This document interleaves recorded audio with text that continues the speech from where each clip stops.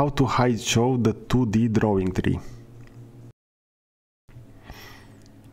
Okay, so for my early video regarding the hide show for the product tree in CATIA V5,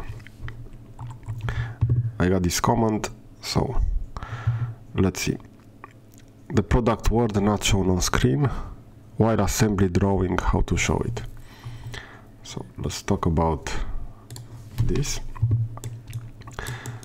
So again, in my initial video there are aspects regarding the tree. So if I will click on it, I can then move it, but this is within the assembly workbench. So for example, if I will put it like this to the left side, and now I will reactivate by clicking on this bottom right axis, I will see that my tree is missing, but I see a scroll bar at the bottom, so I can go and visualize that.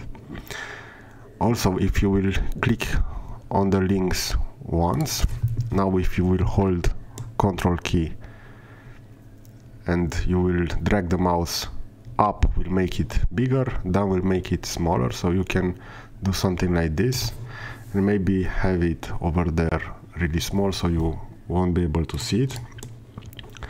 And again, I already presented this in that first video. How do you restore it?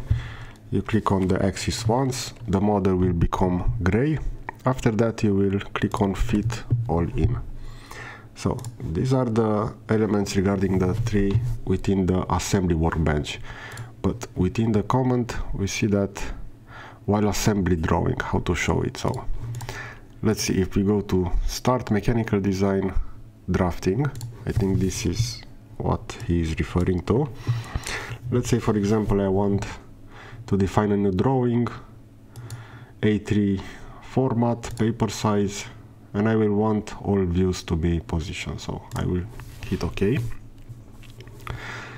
So the problem is that the tree within the 2D drawing will be different from the one of the part. So for example, the tree will be specifically for a drawing, so it will have the drawing name, after that the paper format that we can modify. So if you want something else, maybe a smaller or bigger worksheet, also the orientation, aspects regarding projection method. So if you want to use the first angle standard or the third angle standard regarding the view position, but the specific part design tree that is available over here that contains all the individual components with each specific geometry or surface. For example, this is an imported model, so it doesn't have those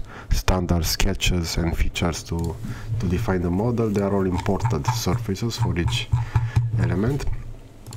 These are missing within the 2D drawing, but there are, let's say, not many use to have those over here, because in 2D drawings you are already working with existing geometry that you need to define various annotation and stuff like that. So the tree specifically over here will be like this. So if you will hit F3 again, that will make it visible or missing, similar to the one over here. So by default it's F3 hotkey. So you can hide it. Again, you can click on it, make it smaller, make it bigger, reframe it. So over here you cannot make it inactive like over there, so you don't have that button compass, but F3 will hide and show the tree in assembly. So I really hope that you find this video useful. Also, if others have various comments for other videos, feel free to leave me a comment and I will check those. Okay, so thanks for watching.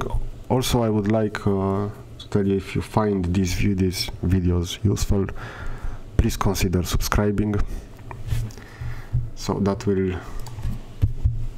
will make me want to create even more content. So in the following months I will create content for 3ds Max, CATIA and Fusion 360. So if you are interested in that, please consider subscribing. Okay, so this will be the video. Thanks for watching. Bye bye.